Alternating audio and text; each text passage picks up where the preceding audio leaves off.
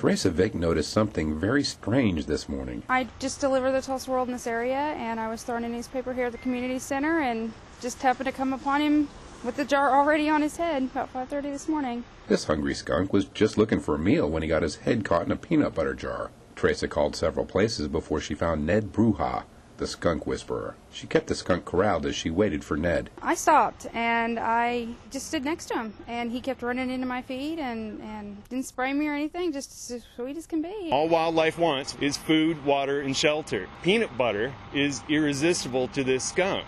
They are opportunistic, and they're going to take advantage of any bit of food they can get. This guy found peanut butter, and he got himself in a little bit of trouble. I'm going to see if I can help him out here. Ned used a rag soaked in chloroform to mildly sedate the skunk before attempting to pull the jar off his head, hopefully without getting sprayed. I'm hearing people say, I've seen this on America's Funniest Home Videos. I don't want to be on America's Funniest Home Videos. I don't want to get sprayed today. I've never been sprayed, handled tons of skunks, but I don't care to get sprayed. You're all right. Here you go. Say thank you. I was very excited, and I was jumping for joy inside because I'm just glad that he's okay now. The skunk just seemed happy to be free once more.